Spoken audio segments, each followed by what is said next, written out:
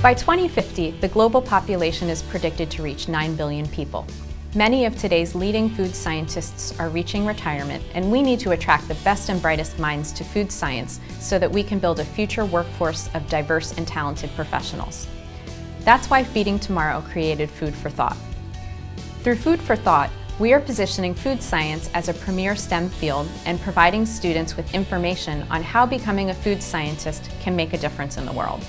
While attending the IFT Annual meeting in Food Expo, I met with a lot of big names in the food science industry and trying a lot of different foods and learning about a lot of other jobs that are available in different companies. I have talked to many of the food scientists and learning about their companies and what they have to offer. IFT and Feeding Tomorrow, it's so critical for them to work together to really build programs that excite kids and draw kids into the profession because it's the future of food. I truly believe that we need to feed the pipeline.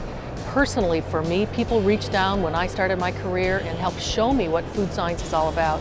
And I really think that now's the time where we all take it upon ourselves to reach down and pull up the next generation.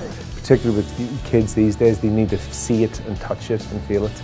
So I like to show them, what goes on in a lab, what's the process behind sort of creating great food. And I think when you do that, automatically it opens their eyes to a world that they haven't seen before. I'm interested in becoming a food scientist because I really enjoy food. I like trying different foods and I like making new things. I want to go into product development. Girls Inc. has a supply of young, capable talent.